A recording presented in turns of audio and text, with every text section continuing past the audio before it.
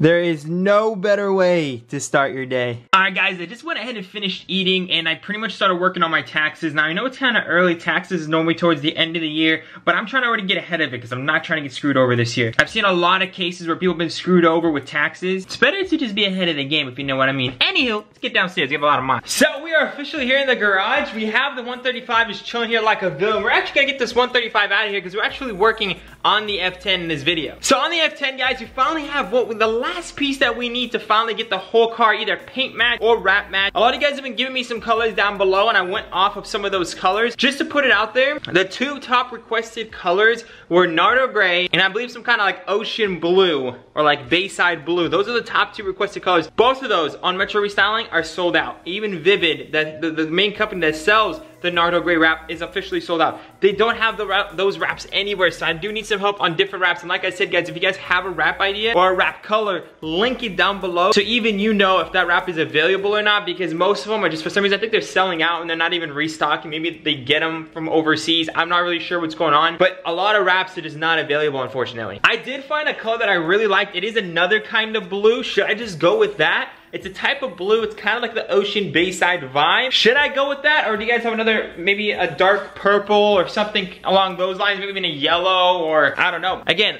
link the wraps down below. Go to metrorestyling.com. Pick out the wrap that you guys think is pretty dope. Link it down below, support your man. Without further ado, let's go ahead and get this car out of the garage, get the F10 in here, show you guys what we just got in those giant boxes back there. Now that we got the car in here looking pretty beautiful and such, we do have something that just came in. We finally got in the fog lights so we could finally complete this portion of the car, fill that in, make this thing look complete. I also did get that antenna that we ended up breaking, so I got a brand new antenna. This should just bolt straight on up. The original antenna, I broke this little piece right here, this pink piece. If you guys are ever removing your antenna, be careful with this guy. It is very fragile. It's even moving already, so I'm not even gonna play with it too much. I'm just gonna plug the other one, plug it in, and we'll be good to go. This is from a 750i, but it's the exact same product number as the one that's on my car, so we are good to go on that. And then also, this giant fragile box is the last part that we need to complete this car, at least body kit wise, before we start wrapping it or painting it and getting into some of the carbon stuff and getting some more performance goodies. Let's go ahead and show you guys what's inside.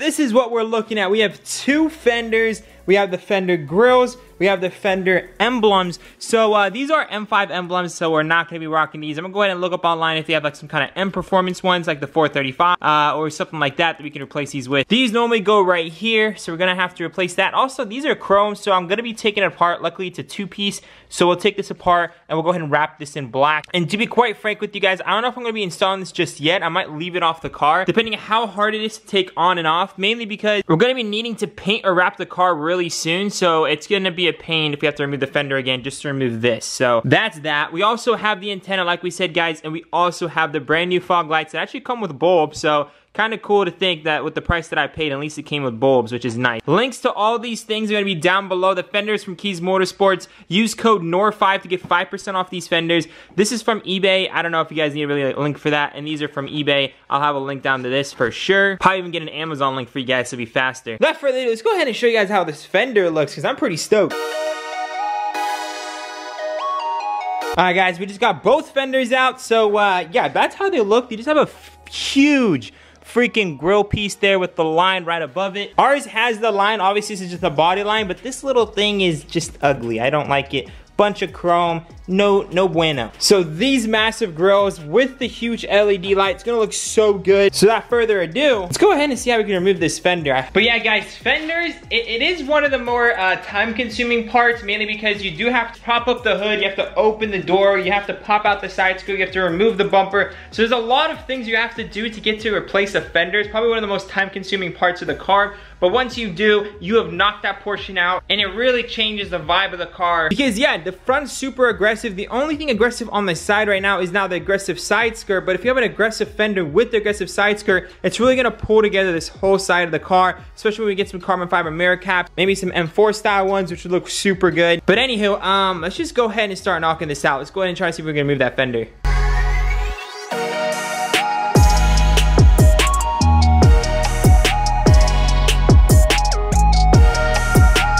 Alright guys, so we just got all the plastic stuff off of the engine bay. So we actually have access to all the fender bolts right there. As you guys can see, this whole thing is pretty much one piece. That's pretty crazy. I don't know, maybe... Hold up. No, actually it's not one piece. This little rubber thing's holding it all together. But, hey, I mean, I might as well just leave it on there. Complete the look. Looks pretty dope, not gonna lie. Pretty much just remove the weather stripping out of the way towards the middle. Now we have access to all the bolts. Let's go ahead and just knock it out on this side, and then we'll probably have to remove this bumper as well, knock out the bolts underneath there, and at least all that's freed up, and then to figure out what's going on in the back.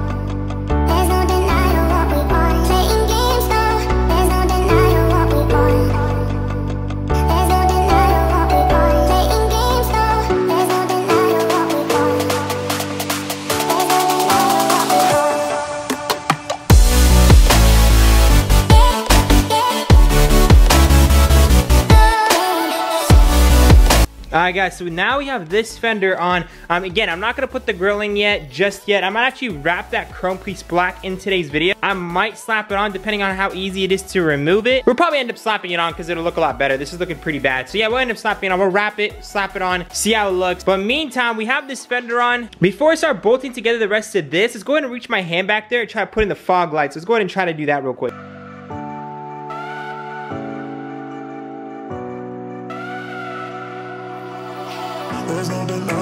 Alright guys, this fender is entirely on, fully bolted all the way around. Gaps are looking really good. Door opens up absolutely perfect, closes perfectly. So I am super happy with the fitment, even when the hood closes, super good. Right here as well, nice and flush. So we will go ahead and wrap that, but let's go ahead and wait for that in the end. Meantime, let's go ahead and knock out this fender. I want to do both fenders fully assembled. Oh yeah, and also don't forget, I also put in the fog light there, so we have the fog light in that side. So while we're doing this fender, we're also knocking this fog light. Two birds with one stone. Actually guys, before we actually get into that, I'm gonna go ahead and take a little break. Yeah, I don't know where I just got some food. Greek yogurt, cheese stick. I'm gonna get my water as well. Your man's been working on his gains, so I've been getting things set up around here, and I just finished up this fender all within 2 hours, so hopefully we'll knock out this other fender within 30 to 45 minutes. But before we do that, let's go ahead and take a little snack break. Make sure we're not missing out on any of our protein. This little Greek yogurt has over 12 grams of protein, which is pretty insane. But anywho, I'm gonna go upstairs, chill for a little bit, maybe 10-15 minutes. I'll see you guys in about 10 to 15 minutes. That was a pretty good snack break. Let's go ahead and knock out this fender.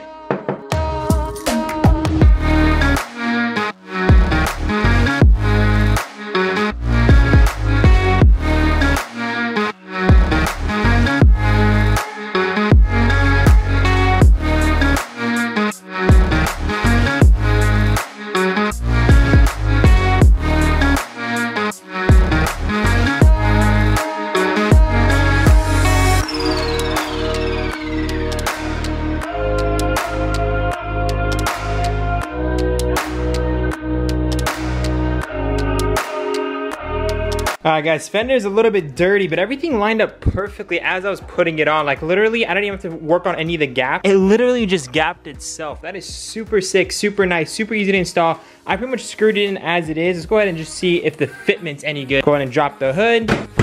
Alright, so looking at this, no, the fender definitely needs to come in a little more compared to this side. This side's a lot more flush, and this might need to come out just a little bit, so let's just go ahead and adjust this real quick.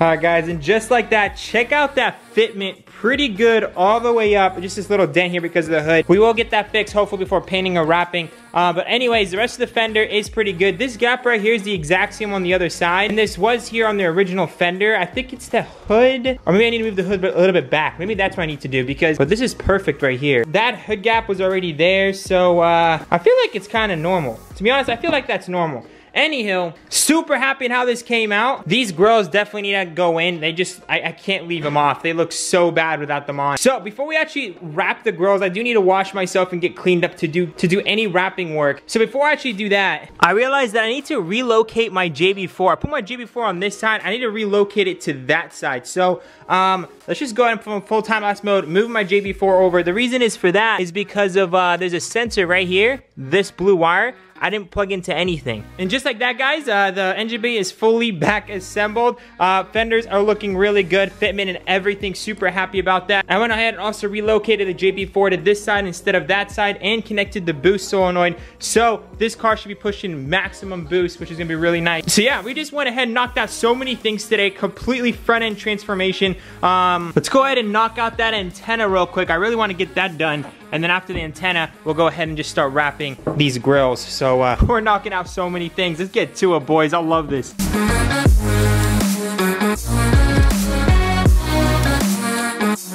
So if you guys look at these two, they look pretty much identical. Yep, they're identical, which is perfect. This came off a 7 Series, 5 Series, but they look the exact same, and the model numbers are the exact same. So that's why I went ahead and ordered this. If you guys look at the top, this is the piece that broke off, so we're gonna go ahead and install this guy.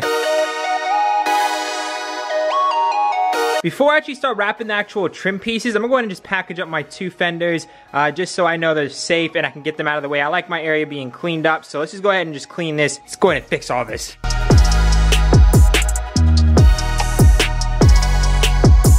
Now that we have both fenders pretty much repackaged up, well, not repackaged, these are the original ones, I realized that both sides have the exact same Bondo patch. So maybe this is not Bondo, maybe this is something else. It just looks like Bondo, maybe this is weld. I'm not really sure what this is, but they have it on both sides, so I'm assuming this is a factory thing, because how do both sides exactly have the exact same thing? So, all right guys, now that the antenna's on, the fenders are all set up. I was gonna go ahead and wrap these and throw them on, but since none of the car is wrapped anyways, I'm just gonna go ahead and throw these things on. Hopefully it's not gonna be a pain to remove, but yeah, I'm gonna go ahead and put it on this side first, remove it, put it on, remove it, and if I can handle it, then I'll install the other side, because the other side has the tank, so worst comes to worst, it'll be such a pain to pop it out from the back. This one, the fender guard is right here, it'd be super easy to pop it out from the back, but that side, oh boy. So yeah, let's just go ahead and just see, does it just pop in and will it just come out with the right amount of force? We're about to see. And also, can I use the original harness? Because it came with this aftermarket harness that comes with some fuse tappers, or basically some line taps. So I'm wondering if I have to use these connectors, or I can use this. I can use the stock connector, so we're about to find out. I'm using the hazards, it's not working, so I guess we do have to tap it in. Luckily, they gave us some tappers, so it's super easy to do. All right, guys, I'm gonna go ahead and show you guys how you actually tap in with these things. So basically, the 2 connectors that come originally on this side marker needs to get tapped into this one. So all you have to do really is grab one of these and put it into one of the wires. It'll look something like this. Basically, it's just inside the wire, as you guys can see. You wanna do one to each side, but we're just gonna go ahead and do one at a time. So looking at it from the top end view, the blue one is the outer and the purple is the inner. So the black is the outer and the red is the inner. So we're gonna go ahead and tap this with the black, since that's the outer. So I'm gonna go ahead and grab the black one, put it in here, put it all the way through, holding that in there. Now you need something to kind of press it down. So once you have the black wire in there, go ahead and use anything like some pliers or something and just press down this metal thing right in the middle. All right, just like that, guys, I went ahead and pressed it down all the way. Super easy to do, honestly. And then go ahead and just cap that off, just like that. You guys can see the black wire is connected to the inner. So inner to inner. Let's go ahead and do the exact same thing with the red one. Alright guys, now they have both of them connected. Before I actually start putting this all together, I'm just gonna let it hang and go ahead and use the hazards again. Okay, I don't know why that doesn't want to work. I'm gonna go ahead and do the opposite on the other side. Let's see what's going on here. Alright, I connected this to the stock harness and it's working. Can I just, yeah, I think I could just go ahead and bolt this in. So let me just go ahead and bolt that in. It is working. I don't know why the other one isn't. I think the other one could be bad. That's unfortunate. Maybe the actual light or LED strip has gone bad on the other side. Damn. Okay, well, it is what it is. This side's working. I guess I'll just go ahead and pop it in. Just like that. And yeah, this side's in and it's working. So honestly, I'm not even gonna tap in or anything. You don't need to. It works. So wow, that sucks. The other side isn't working. Damn. All right, guys, we went ahead and installed this side and the fender. We went ahead and rearranged the JB4. We put in the fog lights and connected them. We're gonna have to test out and see if those work in a little bit. This fender's on. This one's working. Everything's good on this side. We got the antenna back on the car. This car really needs a paint match at this point. It's super filthy and it's just so many colors. We have gray, silver, black, chrome. All gotta go. All these colors gotta go. So I think the next step is ordering some wrap or taking it down to the paint shop. The thing is, a lot of you guys are saying just get it wrapped. So I think I'm gonna stick to getting it wrapped. So Again, Nardo Gray, unfortunately, they're sold out everywhere that I know. Bayside Blue is out. Should I just go with some kind of blue? Do you guys think that's cool? Because you guys said Bayside Blue, I think it's like the second top color, but Bayside Blue is also pretty much, and they don't actually have Bayside Blue, but it's like Merino, and those are both like sold out. So should I go with some other blue? Probably something like along those lines. Let me know down below. But yeah, without further ado, guys, I'm gonna go ahead and clean up all this. It is, I think I've been working for about like 6 to 7 hours in total. Been a long day, but we got so much things fixed on this car. I'm gonna go ahead and just take it out for a quick little spin and put some gas in it. But that's the end of this video. I gotta clean up this garage for my dad. Also gets upset. But meantime, we do have a lot of goodies that just came in for the N54. All that stuff's for the 135. That is the full kit to get this car to at least 500 to 600 horsepower. And then as soon as we achieve that, we'll take it to the track, do a bunch of cool little stuff. But guys, there's so many things in those boxes you guys won't even believe. It's a lot of mini things, but adds so much power, so much performance, and such good sound. So if you guys are looking forward to that, make sure to smash the like button. 1,500 likes, and I will try to get that video out as soon as possible for you guys. Also, if you guys want to be featured on the F10 plaque, a lot of you guys have already entered, but if you guys want to be featured in the F10 plaque, make sure to cop the crate link down below. You guys' names will be featured on the plaque for everyone that purchases a crate. If you guys have already purchased a crate, you guys' names are already going to be on there. But yeah, if you guys purchase a crate, you guys' names are going to be on the plaque, and I'll shout you guys out in the next video. Further ado, guys, I love y'all so much. Remember to stay humble. I'll see you guys in the next one. Peace out.